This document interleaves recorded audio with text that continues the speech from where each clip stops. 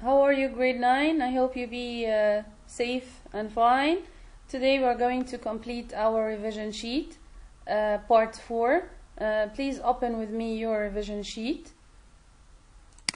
Here, last time we finished till number 30. Today we're going to complete from 31. Here he's giving you a question. A tree is standing next to a 40-foot high building, okay? The tree has an 18-foot shadow, which the building has a 16-foot shadow. How tall is the tree? Okay, to the nearest foot. How to solve this? First, because the sun's rays are parallel, so we have that measure of angle J equal measure of angle C. Okay, very good. Therefore, the triangle here is similar to this triangle. Okay, this triangle is similar to this triangle. Okay, this is the building and this is the tree. Okay, now why they are similar? Because we have angle similarity. Where is the angle? I have right angle here and right angle here, and we said that angle J equal angle C. Okay, very good. Now we're going to we want to get the height. We want to get the height, this height. So let's write the similarity ratios. Let's write the similarity ratios. AB, okay, AB over AC equal what? If this is AB, what's corresponding to the other side? It's GH. So AB, it's corresponding is GH. يبقى AB over AC equal GH over GJ. Okay, very good. And I have AB is 40 and AC is 16 and GJ is 18. So I'm going to do what? Remember with me what we're going to do? We're going to make cross multiplication or cross product. Okay, I'm going to do cross product. How to get GH will be 40 times 18 divide. I'm going to take this 16 to the other side with divide. Remember? Very good. So my GH will be 45. So the height here, this is the height, will be 45, which is A. Okay? Very good, grade 9. Let's see here, number 32. A model airplane is built to a scale of, I have here a scale of 1 to 12. So my scale here is my ratio. I'm going to use this ratio, proportional ratio. Okay, 1 inch to 12 feet. The model plane is 11 inch long. The model is 11 inch long. So it's 1 over 12 equal 11 over the length that I want, the actual length. Again, here 1 to 12. 1 is for the model and 12 is for the real. Here 11 is for the what? For the model. So 1 over 12 equal 11 because 1 here for model, so 11 here for model, for the same, for corresponding. Okay, so if this model, I must write the number of the model here. So 1 over 12 equal 11 over, I don't know the actual length of the plane, which is x. Then I'm going to make what? Cross multiplication. 12 times 11 over 1. Okay, so it will be 132. 132, which is B. Okay, which is B. Okay, grade 10, let's complete. Here we have given that the two triangles here are similar. Okay, find the perimeter and area. Remember the perimeter and area? From the last video what we said, if I have two similar triangles, so I must get the similarity ratio. And the similarity ratio equals the perimeter ratio. And what about the area ratio? The area ratio is similarity ratio power 2. Remember? Similarity ratio power 2. Very good.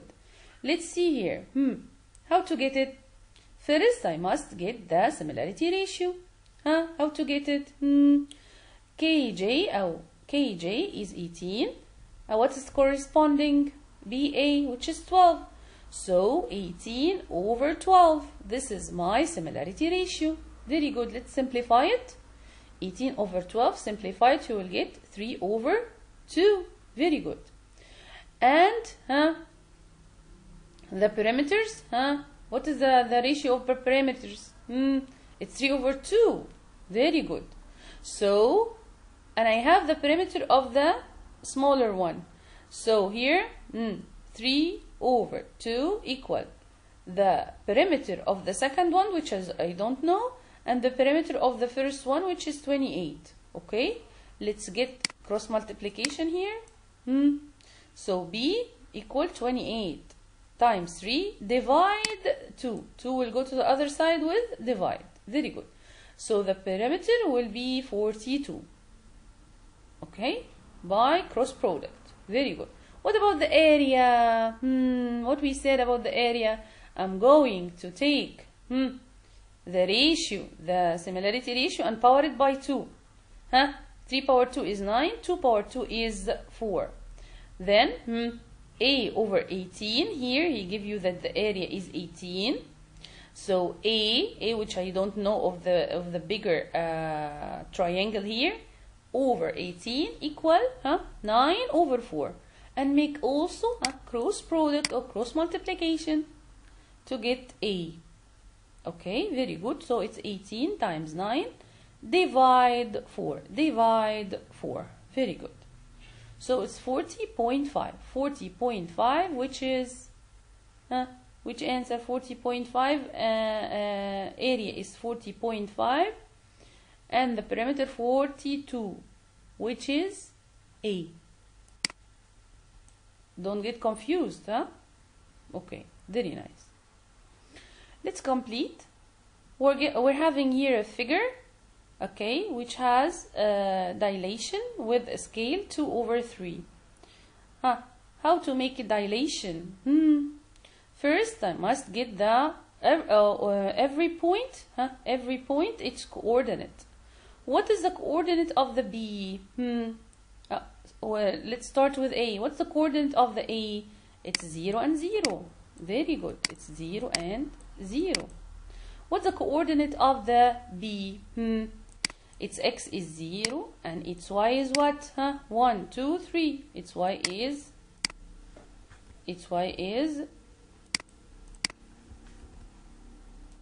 3.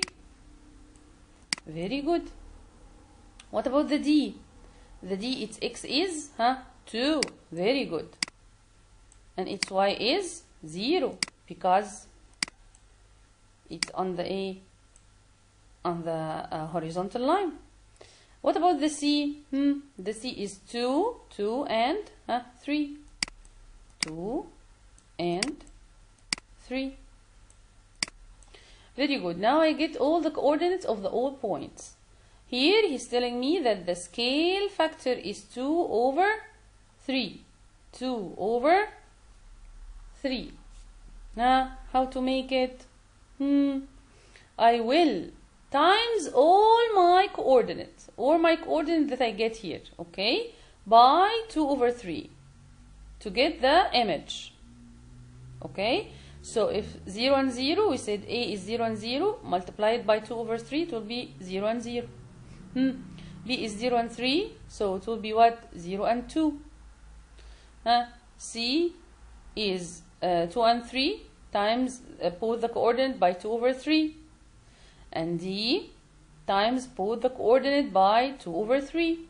Okay, so I'm going to multiply all of them by 2 over 3. So my answer will be what? My answer will be number B. Very good. B. Okay, and of course it must be smaller because what? My scale factor is smaller than 1. My scale factor is smaller than 1. So the image must be smaller than the origin one. The original one, okay? The image must be smaller than the original one. Excellent. Excellent, grade 10. Let's see 35. I have here KON, which is the small one here, and LOM, which is the big one here. They are similar. Find the coordinate of L and the scale factor. First, I'm going to get the similarity ratio. Yalla, let's tell me how to get the similarity ratio. MO over NO. Very good. Equal what to the other side? LO over KO. So I'm going to get the LO by cross product. So LO equal 36 divide 4, which is 9. So the L is what? 9 here. Huh? It's 9 and 0. It's 9 and 0. Very good.